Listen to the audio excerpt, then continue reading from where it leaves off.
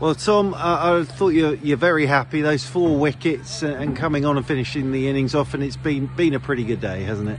Yeah, especially after yesterday, which didn't go quite to plan. Obviously, 300-run partnership, which was quite impressive. But today, to finish them off and get all 10 wickets was something that we talked about doing before the game. Yeah, it was obviously nice to pick up a few wickets at the end.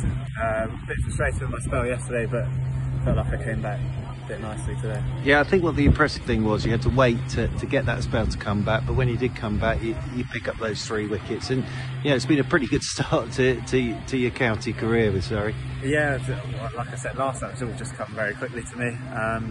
Yeah, morning session, I was just waiting for the nod from Burnsy. Didn't get it, and then he just told me at lunch to be ready to open up down the top end, and yeah, was well up for it. I wanted to show him that I could do it again, obviously, and happened again. Luckily, just picked up a few wickets at the tail.